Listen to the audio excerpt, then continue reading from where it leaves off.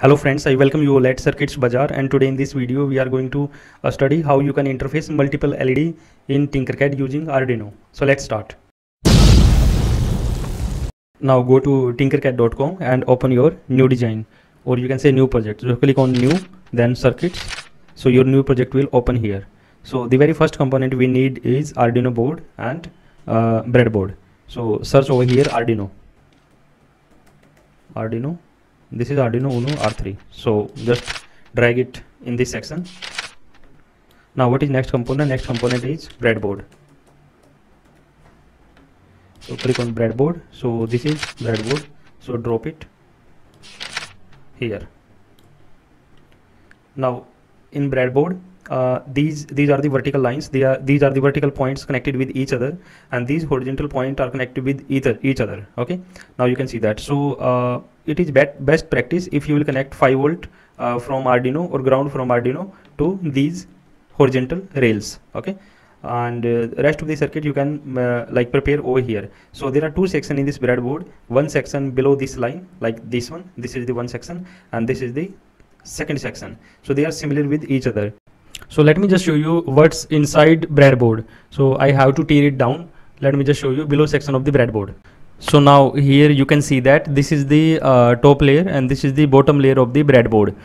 Okay, so now you can see that these are the vertical lines. So they are connected with each other. So all these points are connected with each other. So you can see over here as well. So these vertical lines are connected with each other. Now if I talk about these power lines, like plus minus is written over here, they are connected horizontally. Okay. So over here as well you can see that they are connected horizontally. So this point is connected with all these points in the horizontal direction, but this point is not connected with this one. So you can see from the below side of the breadboard as well this thing. So let's move to the circuit. Okay, now connect the power line. So this is 5 volt. You can change its color because as you know that it's positive 5 volt. So it's better to connect it on this like positive, as it's written over here. This is plus, you can see that plus minus. So 5 volt we have connected over here, and now I'm going to change its color to red because it's a power. And then this is black, so I'll change, sorry, this is ground, so I'll change its color to black.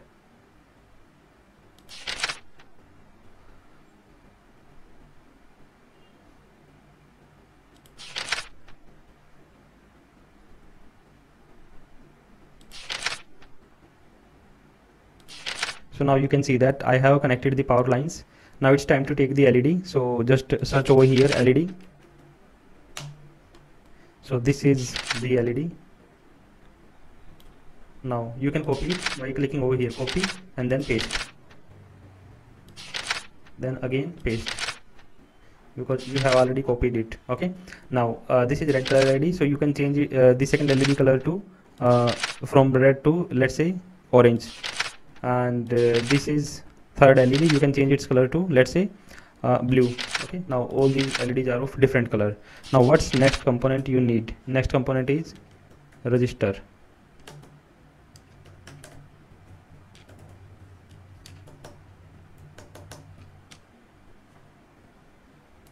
So resistor is actually already over here. You can see that this is resistor. Now put it over here on the breadboard. Now you can see that it's connected on the positive side of the LED, or even not positive, on the negative side. So either you can place resistors on the positive side or negative side. So if you will place it on the positive side, negative side, like this is cathode, this is anode, so it will be better. Okay. Now change the value. So it's in kilo ohm. So instead of kilo ohm I will make it to 100 ohm, because 1 kilo ohm resistance is very high if you are running the LED on 5 volt. So that's why I have changed it to 100 ohm. Okay. Now you can copy it. So just click over here, copy, and then paste. Again paste. Now LED I'm going to connect on pin number 12, 13 and 11. So you can connect, as I already told you, these are the vertical point connected with each other. So from this point you can connect to pin number 13, and this is you can connect to pin number 12, and now this point you can connect to pin number 11. Okay.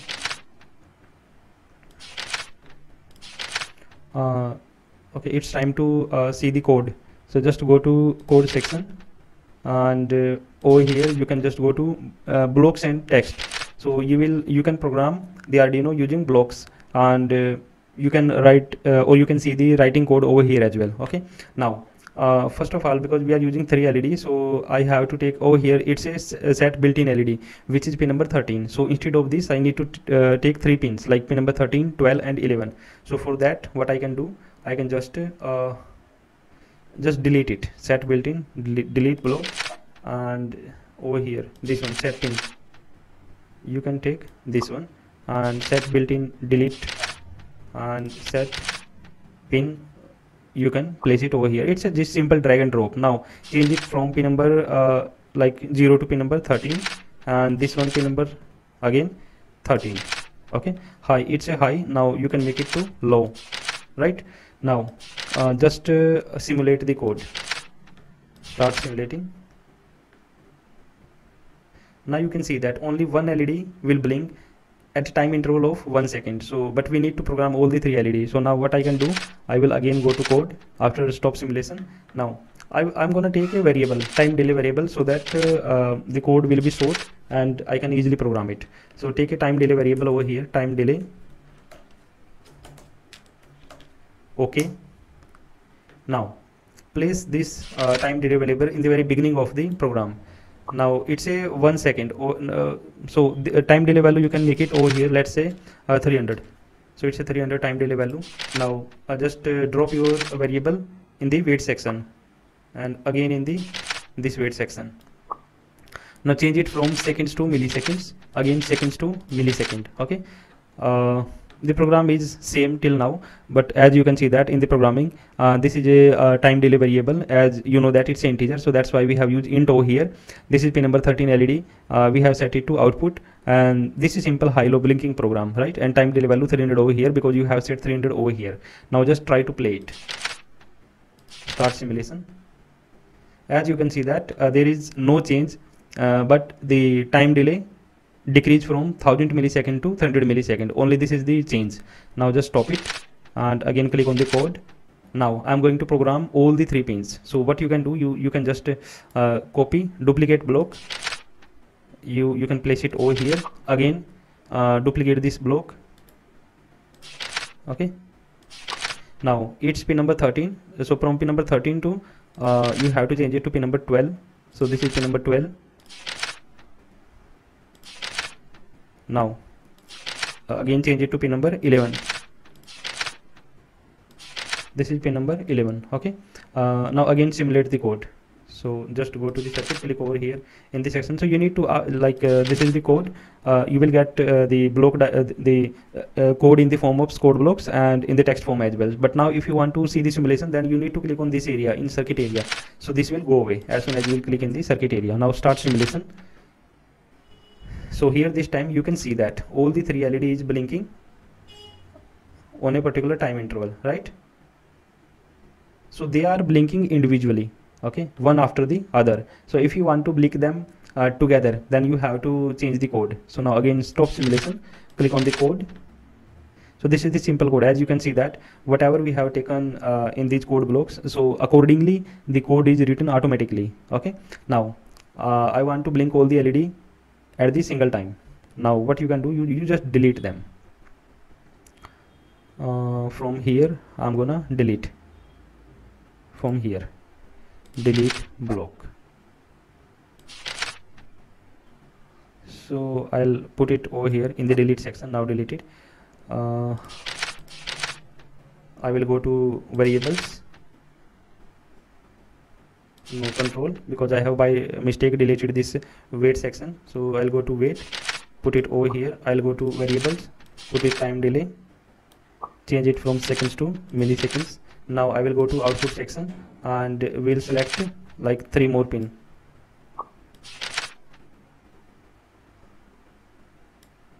Okay, and here as well I'm going to take 2 more pin, like pin number 12 and pin number 11.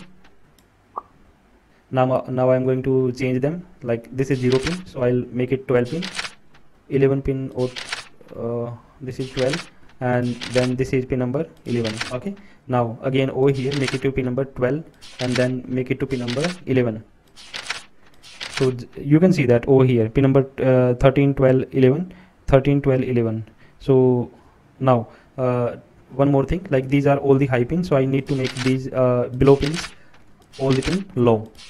Okay, now just play it. So click on the circuit and start simulation. Now you will see all the LED will on and off together. All the 3 LED is on and together they are off. So if you want to change the time delay in between, then you can very easily change. Just stop the simulation, click on the code, and instead of 13, let's say you want to make it to 150. Okay, in that case delay will be half of the current delay. Now click on the circuit and start simulation. Now you can see that the blinking speed is very high. So this is how you can interface multiple LED using TinkerCad.